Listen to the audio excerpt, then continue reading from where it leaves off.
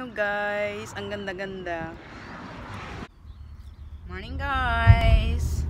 Ayan, good morning na naman uli. Nag-travel kami papuntang Christchurch. Sumalis kami kanina mga before 6. I'm not sure. Before 6. So, ano na ngayon? 7:09. Tingin ko. 7:09. Tapos, yung lahi mula Dunedin hanggang Christchurch for 4 hours. Roughly. 4 hours or less for us. Oh, less for him. Did you hear that, guy? Less for us. Okay. You're the driver, huh? So ito may napipick upin kami sa Christchurch, kaya tapos namin may pipick upin, babalik din kami ng Dunedin. Papakita ko sa inyo mamaya kung anong pipick upin namin kasi need niya sa work niya. Kaya ito nagta-travel, hindi pa lumabas yung sun, hindi pa nag-rise, sun pa lang. Ayan, nandito na kami. Mabagal kasi 50 km/h lang dito kasi nga ano, town center city, hindi naman town center city yun. Biyahe lang pag may time. Off ko kasi ngayon at saka off ko rin bukas. Ako doon ikot-ikot sa town kung ano ang maikutan doon. Okay, hindi ko mapakita yung ano kasi hindi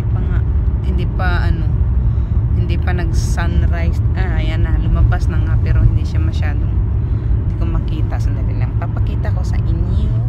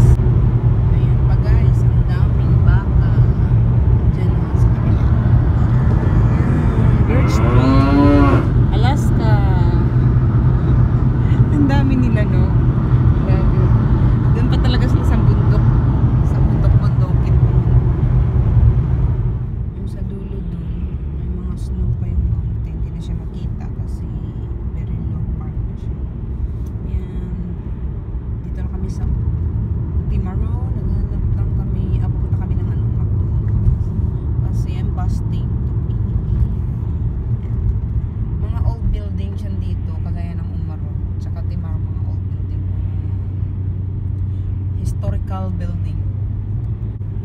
Blue sky siya. I think it's 15 degrees or 17 degrees today. Tomorrow it's gonna be 20. Cool. You have to take your bike out. Brum brum brum brum. Siya very patiently, nadahan-dahan lang mag-drive kasi 50 lang dito. Dito na kami sa McDonald's guys. Naghihintay lang kami ng order namin. Patawag lang din naman yan sila. Ayan ah. McDo today for breakfast. Yan, masyadong silaw yung sa likod. Yan. Kasi yung araw sa likod. So, from Timaru to Christchurch, siguro mga another an hour pa. So, after ng breakfast nito, ako nang magdadrive doon kasi pagod na si Hasbi. Ayan. Bakit yung araw palagi sumisikat sa likod ko? Kasi dito nga ako nakaupo, diba? Kaloka.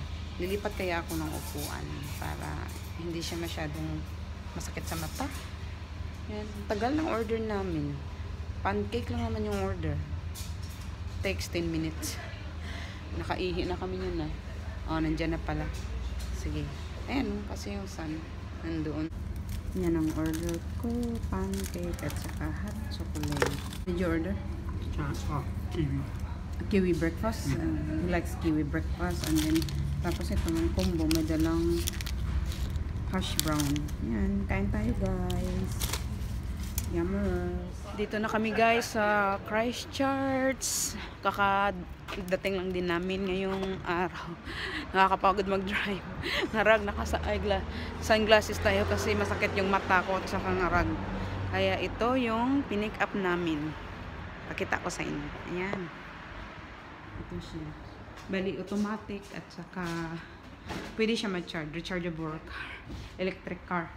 That's alright. It's worth to come in here.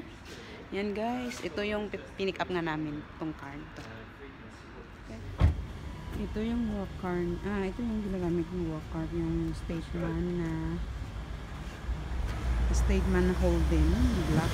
Pero kumuha siya ng isang car kasi mas magastos to sa gasolina. Kaya iya. Ito yung inside the car. Ito parang Japanese lahat yung mga nakasulat pero may open at close at saka tilt. Eco mode. From Japan with love yata to. Ito. Malinis siya kasi siyempre bago lang kinuha. Kaya lilinisan talaga nila yan. Mga paperworks. Kinuha niya lang yung stuff niya from the other car. Kaya gagamitin ko yung isang car pauwi. Is to. We going different direction kasi I'm gonna stay here for a while before I'm heading home. Luluto ako ng pinakbet or adobong kangkong. Tingnan ko kung ano ang gulay sa may Chinese grocery. Lahat yung mga may Filipino food doon at saka frozen food, tsaka mga ketchup, mga balot yata din at saka red egg doon. Kaya I will see you there. Tsaka i-update ko kayo sa shopping natin, ha? Ay, mga flower chips sila. Tsaka cheese curl. At saka may skyflex. Ayan. May movie. Stick of coconut. Guys, nandito na ako sa Dressmart. Nakaikot-ikot na ako kanina. At saka nakabili. Konti lang. Ayan. Bibili ako ng ang dami. Uuwi na ako soon kasi ang haba pa ng ida-drive ko. Kukuha muna ako ng gulay. Hello guys, sa car park na tayo. Nakabalik na tayo sa sasakyan. Tapos na yung shopping lane natin. Kaya hindi naman ako nagtagal ng shopping. Kunti lang ang binili ko kasi late. Baka malate na ako sa daan mamaya ba. Guys, nasa car na ako. Hindi na ako kumain dun sa may loob ng bakery ng Filipino shop. Dinala ko na lang yung order ko. Which is yung tali lang ha. Which is yung meron pala silang siopaw asado. Tingnan ko nga. Ayan guys. Siopaw asado. Tsaka bumili na lang ako ng coke kasi ayoko nang kumain ng lunch kasi late na. Ano na kaya oras? 3 o'clock. So another 4 hours. Mga 8 o'clock na ako darating kasi mag-stop by pa ako. Yan. Nawala kasi ako, dumiretso ako dito ako nakapag-park. Yan. So, doon pala yun banda yung doon. Doon banda doon sa may dulo yung bakery ng Filipino shop. Ang mahal. Okay lang naman. Ayan. Ano ba yung bakit melt? Parang may nag-melt sa binili ko. Yung butter pala ng ensaymada, yun, ang nag-melt. Diretso na doon din. Kasi siguro yung asawa ko nasa bahay na. Alam mo naman yun, mabilis magpatakbo. At least, maganda. Mga nice day ngayon. Ang sarap talaga guys. Asado siya. Masarap talaga pag may coke to. Kaya bumili ako ng coke. Coke zero. Grabe ang traffic, oh. Kailan kaya ako dito makakaalis? Buti naman, umaraw. Tingnan nyo guys, ang ganda-ganda. Ito ginagawang drink yata to eh. Hindi lang ako sure. Pero tingnan nyo. Diba? Ang ganda. Sabi ko ay gusto ko dyan mag-stop over. Kasi ang ganda nga. Kaya yan. Ayan siya guys, oh. Diba hanggang doon, hanggang dulo. Guys, papasok ako Kanina may lalaki, kaso lang hindi naman ako hindi ko naman pinipitas yung mga bulaklak, kaya sinushow ko lang sa inyo kung gaano ka beautiful ang mga bulaklak. Puro yellow talaga sa superb. Yan no. Ganun matatanaw nyo, puro ano, yellow. Parang sa pelikula ka ni ano, Piolo Pascual, ay di wow. Guys, lumakad uli ako kasi last na show ko na. Tapos lalabas, uuwi na ako. Kaya, thanks for watching!